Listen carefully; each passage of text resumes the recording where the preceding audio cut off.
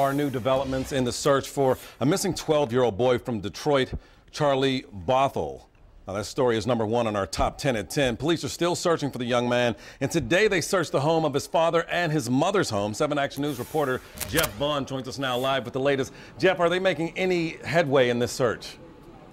Malcolm, as you know, they've been searching for Charlie for just about a week now, but there are new details in this case.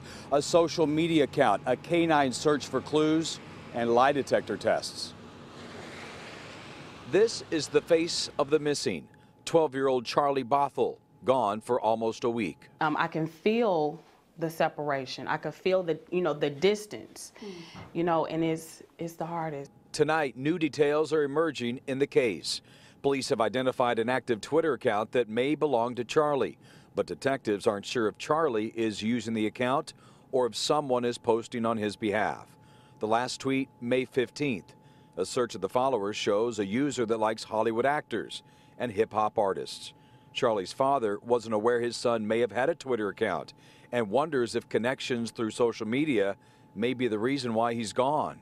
I'm thinking maybe he's somebody who he knows or met, was in communication with. Another detail revealed today.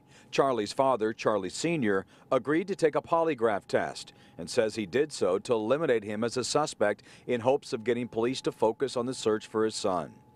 Police and the FBI searching the father and mother's home again today, bringing a canine that Action News has learned followed a scent from Charlie's home on Nicollet, the last place he was seen, to nearby Lafayette Park, where the scent went cold. I need help from law enforcement, the community, any and everybody who can help. Please help me get my boy home. Charlie, I love you. I want you to come home and just tell me what you're going through so I can help you. Everybody here wants you back.